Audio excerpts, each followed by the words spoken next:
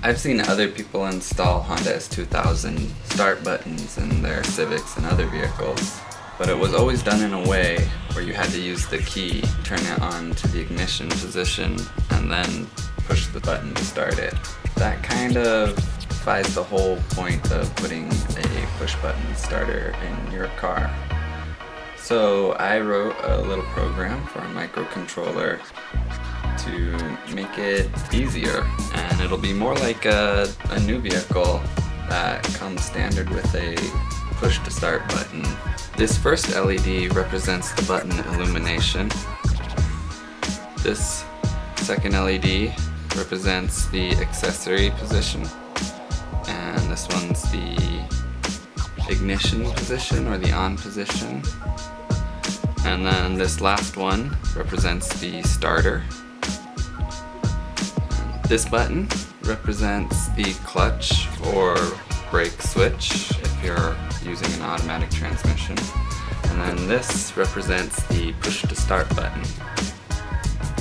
So the way that it works is if you do not have your foot on the clutch pedal or brake pedal and you press the start button,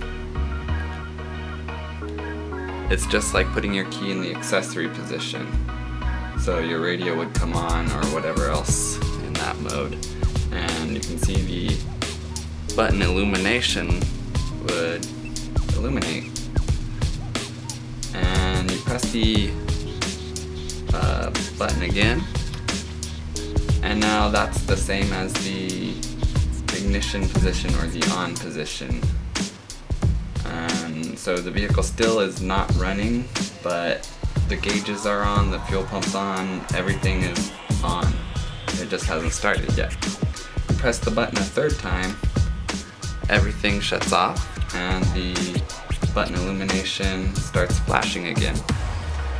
Now to start the vehicle, you would press the clutch or brake switch. So that would be like pushing in the clutch pedal or stepping on the brake if you have an automatic. And then you press the engine start button. Now you can see this last LED lit up, that represents the starter, so the starter is turning over and the ignition is on, so the motor will now start. You release the start button and you can see the accessory light came on.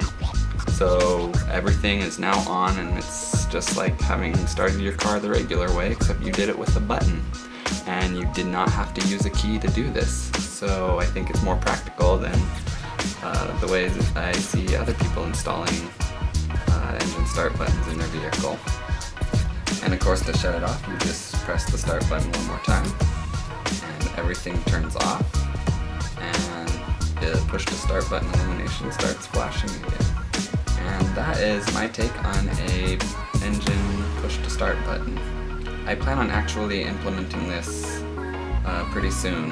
I've ordered a few parts and I'm going to make a circuit board, and I'm going to install it in my vehicle and see how reliable it is. Thanks for watching. If you enjoyed it, give it a like and subscribe for updates.